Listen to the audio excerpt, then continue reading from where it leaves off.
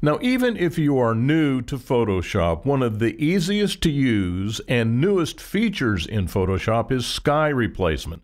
Now, sky replacement is a huge fad in photo editing software these days because so many advances have been made that have perfected the results. It's hard not to jump on this bandwagon and see what kind of results you can get. But do not mistake, even though I believe in this process and I use it myself, don't go running down the street with your eyes closed replacing skies.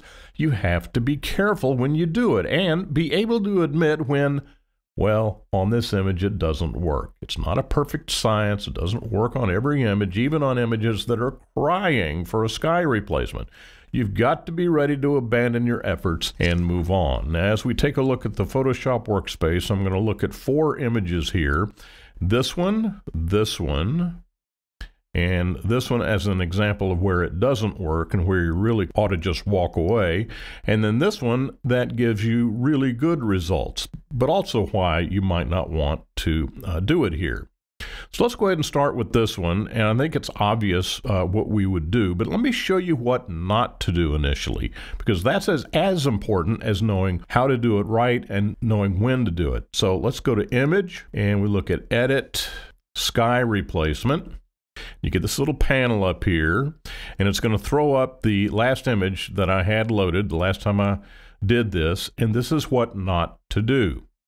Now, it should be immediately obvious why this is what you don't want to do, because on the foreground, you have the sun coming from basically my 7:30, 8 o'clock position, about 45 degrees off the horizon. The sky, the sun is coming from the 1 o'clock position at about 10 degrees off the horizon. You've got one image with sunlight coming from 2 directions. Now, anyone can look at this image and go, something ain't right. Okay, let's look at another one.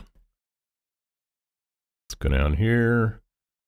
And, I mean, this is one. Now, you might like that. Aesthetically and from a color palette standpoint, you may think that's gorgeous, but it doesn't. How can I put this? It's not real. It can't possibly be real. And what you're looking for is a way to accentuate your existing image. You want to add to what's there. Now let's look at this one. Now this one's getting a little closer. Let's move this around a little bit and see what we can put in here. And I like these venticular clouds that are in this image, say right about there. And that's getting closer, but now the other issue you have is that the background, the sky replacement image, has sunset light on it. Again, about 10, 15 degrees off the horizon. Now, it's coming from the same direction. Both sunlight is coming from about this 7:30 position. But the foreground is about 45 degrees, maybe 50 degrees off the horizon. The sky is coming at about 10 degrees off the horizon. So again, it doesn't work. It doesn't match. So what you have to do is you've got to get your foreground image to match the new sky replacement image. So let's take a look at a couple that might work. Let's look at this one. Now we're getting somewhere, although there's a lot of haze in that background image that doesn't exist in the foreground image. Let's look at this one. Now we're getting somewhere. This is a little more believable. Let's look at this one, and I think we can begin to make sense of something like that, except look at this. The sun is coming from the 5 o'clock position instead of the 7 o'clock position. So one way to cure that is to simply click this box right here called Flip, and you can flip it, and now we've got an image that matches. Now that's a whole lot better. We can get these edges to match up. Now we've got an image to where things make sense. Now it's just a matter of subjectivity as to whether this is the specific image you want to use or not. But the point is that it works from a practical standpoint in terms of direction of the sunlight. Let's look at this one. I like that a lot better. Now, see, this one's making sense. You got high clouds on a nice, clear day.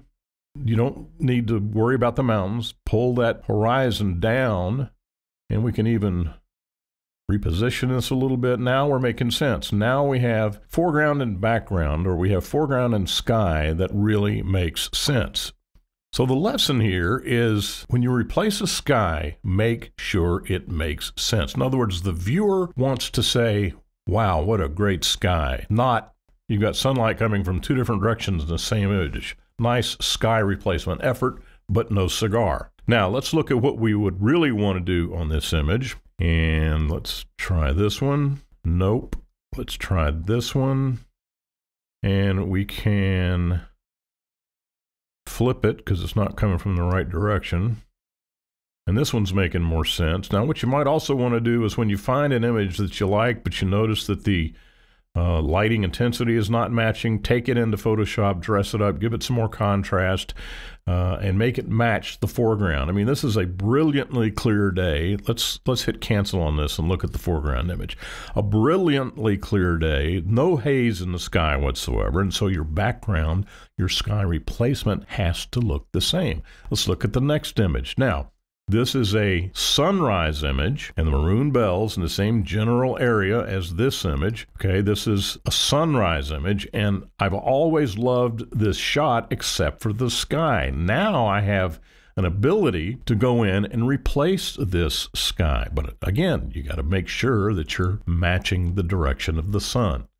Now you can actually use sunset images in a sunrise image for obvious reasons. So let's go ahead and come up to image or edit, sky replacement, and let's let this self-populate. And that's not terribly bad.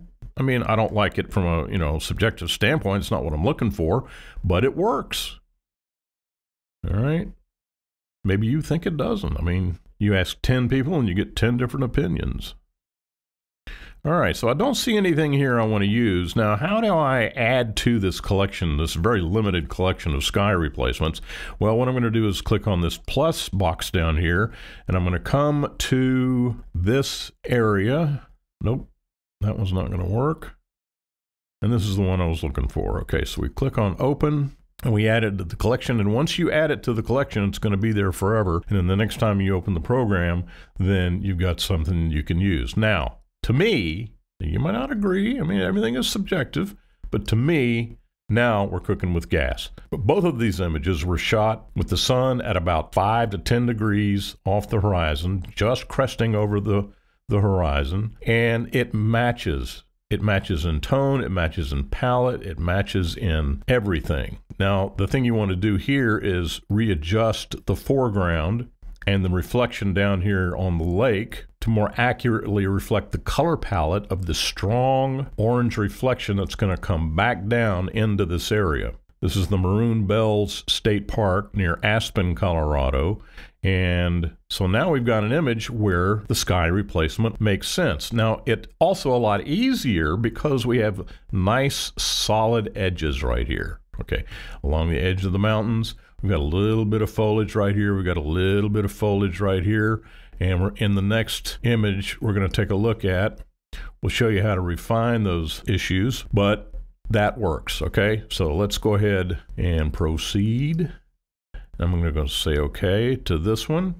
We'll go to the next one. And this is one where it's not going to work, okay? So we'll come up, we go edit, sky replacement. Like I said, the last image I used is going to be the one that's going to fill in there. And let's see. I haven't put this specific image in here before, but it looks like there is a possibility. But just from a subjective standpoint, I think we can do better. All right, let's look at one where it does work from a logistical standpoint. We can use this one, which I like a lot, or we can use this one. Either one of these two will work. One of the things I want to show you, now this one will probably work better than this one, okay, because we've got this little glow here along the edge of the dark or the foreground. And so we'll say, okay, oops, I messed up. Okay, so I'm going to go back on my history states. I'm going to come back. I'm going to load this again. You see how if you mess up, you can just go right back, either by using the history states or hitting Control-Z. Okay, we'll start again, and we can do what's known as shift edge. Now, I was pointing out this little glow that occurs along here. All right, watch what happens when I run this over to the right. See how that improves a great deal? But now, the thing we're having, the issue we're having, is that down here, we've got a lot of blooming, what's called blooming. Whereas the light that exists in these tiny little areas around these tree branches, I mean, these are tiny, tiny little areas, okay? The light that was shining through here is also staying in this new image. It's called blooming. And if we take a look at a full view on this, you can see where it's eating up some of the branches. Okay, now if we move this back, so it's just a matter of whether you want to adjust this and get everything just right. It's very hard to make it perfect, but I'm losing detail here, and look at this tree is almost gone. And so this image is not going to work. Now these pine needles right here are blurred out, and that is one of the hardest things to fix in this whole process, no matter what image processing software you're using. And I'm just going to play with this a little bit, and you see that as I do that shift edge adjustment, you lose the presence of those pine needles, and you also lose the presence of this tree.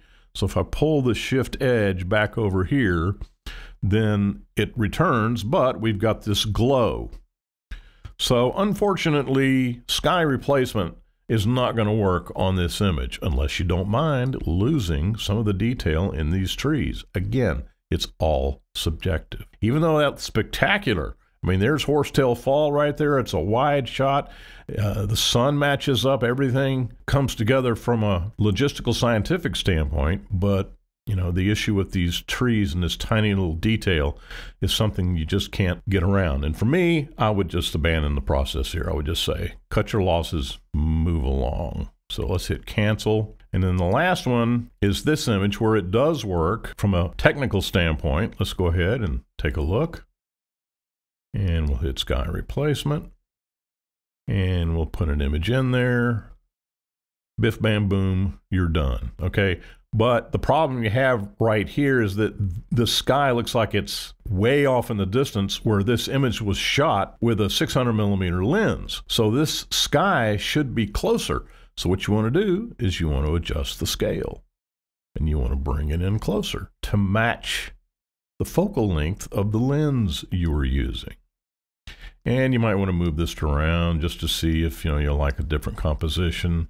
But that's another one of the considerations, is that if you use a sky replacement that has a markedly different focal length orientation, you're going to have a problem. Now let's do some shift edge adjustment on this with that glow around the foreground. It's a very easy adjustment. Now this bush, now again, let's go in full view on this bush and make these adjustments, and you'll see this bush come back. See how it comes back if I readjust that glow, but now we got the glow in there. So it's, which evil would you rather live with? The glow or losing some detail in the bush? But it's a little bush. It's not the focal point of the image, so maybe it works. But those are the different scenarios now that you'll be confronted with on a pretty consistent basis when you start down this road of using sky replacement. You just have to be very careful with the sun orientation in a single image. You got to be careful with the focal length matching, and also very importantly, got to say to yourself, hey, it's just not working on this image, so let me try something else. Let me just move on to another image. The more detail, I guess I should say, the more detail you have in the foreground, the more difficult it is to make this process work. So there's sky replacement in Photoshop.